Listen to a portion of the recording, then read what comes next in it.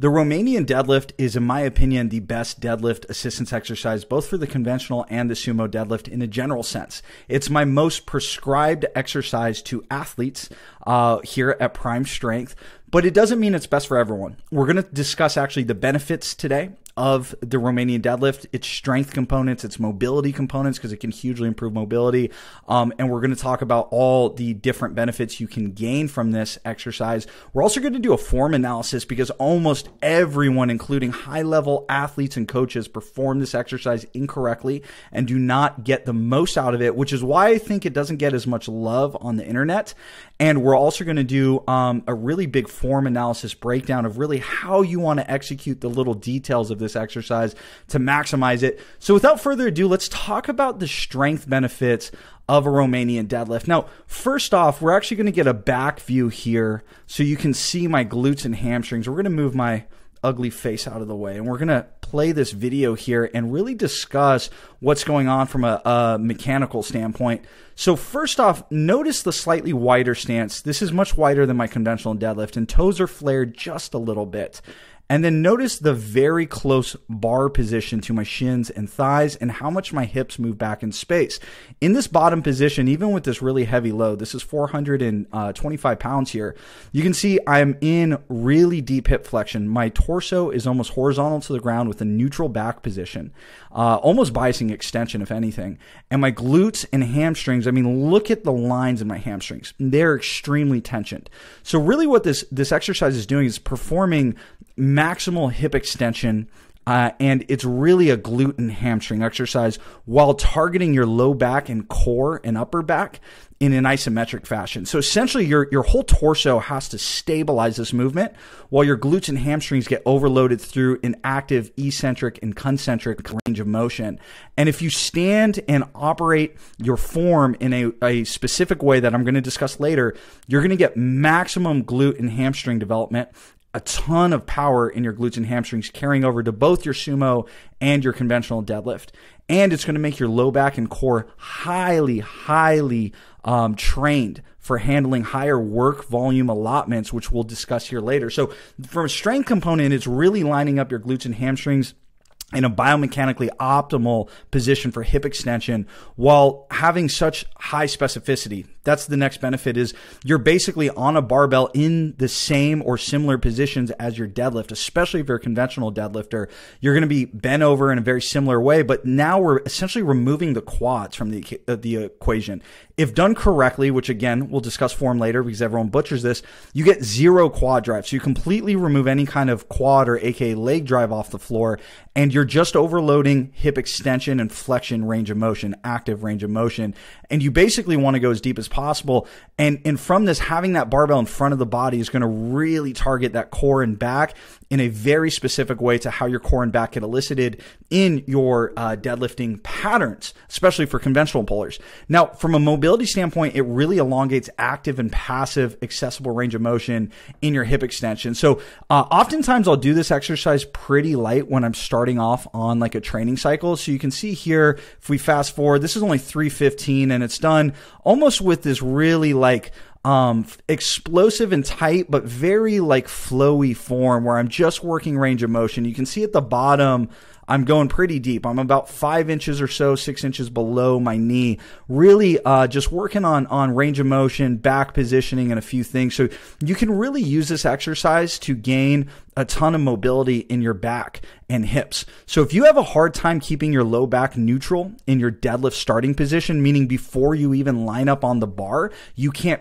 feels like you can't even get your back into a proper position, RDLs are going to be your friend. I had that problem early on. And when I started training deep hip flexion work, or really hip extension work, but going into a stretched hip flexion state, that's really what cleared up a lot of my mobility issues in my hamstring. So amazing mobility benefits. Lastly, it improves your work capacity in your core and low back like none other. So for any of you guys who say you can only deadlift once a week, this is for you.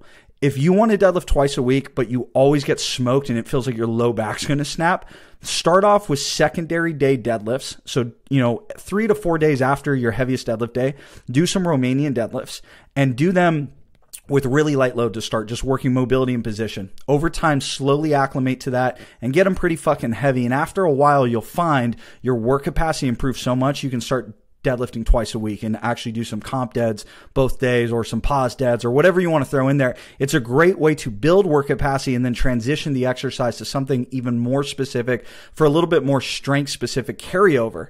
Now, lastly, I really want to, or not lastly, there's a few other things I want to touch on, but I want to touch on how I go about executing this exercise. So first off, I always stand decently wide, and let's get a video where you can really see my stance width. So here you can see my stance width is well out, so maybe not well outside, but a little bit of outside shoulder width position with a little bit of toe flare. This is much wider than I stand in my conventional deadlift. The reason why is this is going to be much more advantageous for really stretching and mobilizing the hamstrings and glutes and lining them up in a position where you can get into a nice deep hip flex position while also keeping your back really tight. So this is going to give you the benefit of being able to go a little heavier, as well as actually maximally lining up the fiber orientations of your glutes and hamstrings to provide a lot of power. So you can see here, even with this heavy pull, I can really get explosive to the lockout.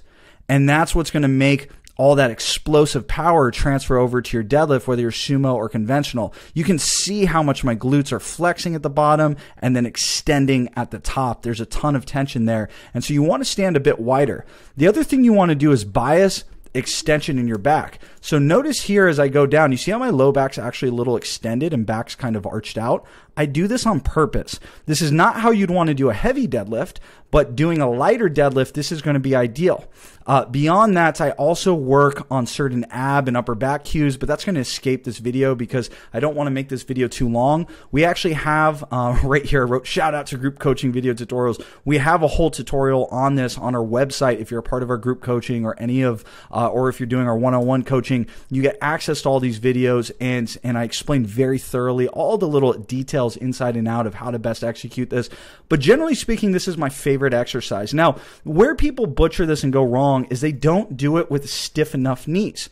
So going into this form analysis a little bit further, notice how my knees, if anything, are nearly locked out / really far receded. This allows me to have no quad drive. Most people, when they perform RDLs, you'll see their knees move inches forward, making this tremendously easier, making their leverage better on the back so they don't actually improve their low back or core capacity.